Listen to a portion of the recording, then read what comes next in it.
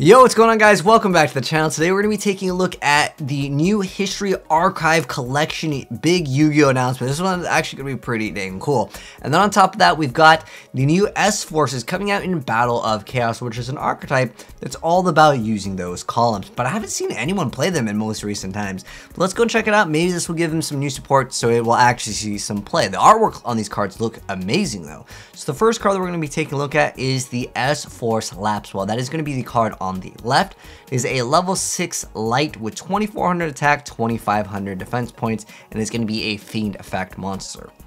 It says you can only use the first and second effect of this card's name each once per turn. The first part of it says if this card is special summoned, you're going to target an SForce monster in your graveyard except for SForce Lapswell and special summon it.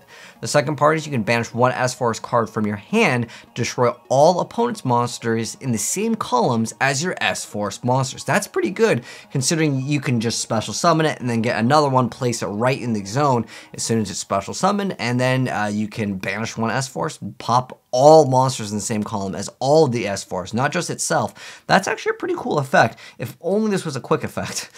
Next up though, we have another newer support card called the SForce Retroactive, which is a warrior effect, light level 1 with 0 attack and 0 defense. It almost reminds me of like RC, if any of you guys are like Transformers fans. Pretty cool though, level 1 warrior, and it says that you can only use the first, second, and third effect of this card's name each once per turn. The first part of it says if a monster you control would be used as link material for an SForce monster, this card in your hand can also be used as material. The second part is during the main phase, as a quick effect, you can return this card to the hand. If you do, special summon one level 2 or higher SForce monster in your hand. Oh, so you can summon Lapswell, and then Lapswell can resummon another card. Okay, that's pretty good. And then the third part is if an SForce monster you control would banish a card or cards from the hand to activate its effects, you can banish this card from your graveyard instead. Okay, well that facilitates the other part of the other effect, so these do synergize quite well with each other. Now again, I wish this effect was a quick effect. I don't know the archetype fully. I haven't even seen it see any play like at all, but let me know, guys, is there a way to make this part of a quick effect? Like, is there like a link monster or another monster that makes the SForces activate as a quick effect? Because this effect doesn't get activated when it's summoned. This card effect, when it does get special summoned, you get to bring back that other monster. I feel like SForces, there's ones where like it can't like be destroyed in the same column or something, so you'd have to stall with this, then you get the effect of it. Later down the line, like this, if this was a quick effect, this archetype would be looking a lot better, but the way to play around columns is just, you know, you play around the columns if you know your opponent is playing a certain archetype. I really wish that this archetype would be a lot better.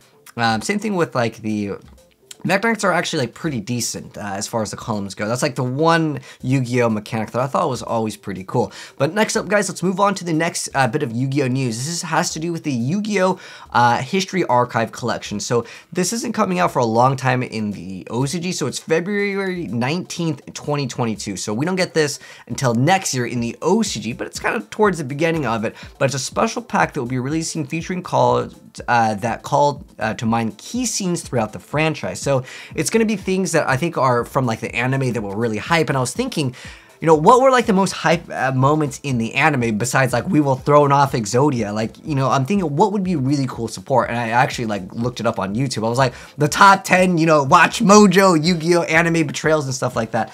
So I thought it was really funny. I was thinking about like, you know, I wish I could play it, but you guys know how it is with like copyrights. So things like, you know, the moon being destroyed by like the giant soldier of stone, if you guys like remember that, that was really, really funny. But I don't know if that's something that they would make a card off of where he destroys the moon. But like this is more along the lines of things I think would actually happen. So over here we have him summoning all of the Egyptian gods. That's more of a realistic thing that I think would happen. Or the top 10 iconic moments. Summoning like Quasar Dragon would be very like, you know, a thing. And then also the scene where they use like the Berserker Soul where he goes draw monster card, that would be cool to see maybe some support for as well.